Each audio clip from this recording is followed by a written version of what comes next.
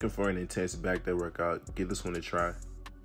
First, we're going to start off with T-bar rows. We're going to use the wide grip handles to focus more on the upper back. Then we're going to move on to seated rows. You want to focus on keeping your elbows at a 45-degree angle to better target the mid back and rear delts. Next, we're going to go into a good compound movement, barbell rows. This is a great exercise to increase the overall size and thickness of your back. After that, we're going to go into single arm rows. You want to focus on driving your elbow back and aiming the weight towards your pocket. Next, we got incline dumbbell rows. You want to focus on keeping your chest on the pad and letting the weight pull you down before driving your elbows back behind your body. After those, we moved on to lat pull downs. This is a great exercise to increase the width of your back. You want to focus on bringing the bar to your upper chest. To finish off this workout, I ended up doing pull-ups. If you enjoyed this back day workout, give it a save and let me know how it goes.